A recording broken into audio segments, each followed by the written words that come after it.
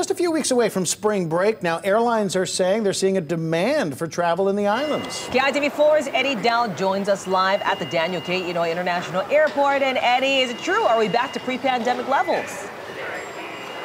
You know, Leah Maleko, we've been at this airport throughout the pandemic. You know, we've done countless reports here, and I will tell you, I'm noticing it's pumping here. You know, this is some of the most people I've seen throughout the pandemic. Now, officials tell me that they've seen a lot of encouraging signs when it comes to demand. However, there's still more room for growth when it comes to pre-pandemic levels. Now, joining me this morning is Chris with Hawaiian Airlines. Chris, thank you for joining me. What are you guys seeing? What is the company seeing when it comes to people wanting to travel for spring break? Good morning, Eddie. It's so good to be here. We are very encouraged by the bookings that we're seeing for March and April and into summer.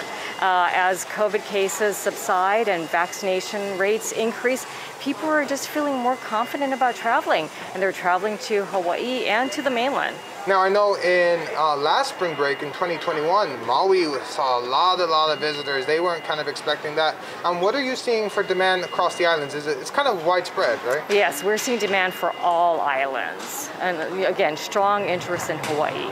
Now, one thing that, you know, locals like to keep in mind when it comes to tourism is responsible tourists, you know, who when we get that wave of tourists that they don't, you know, overwhelm.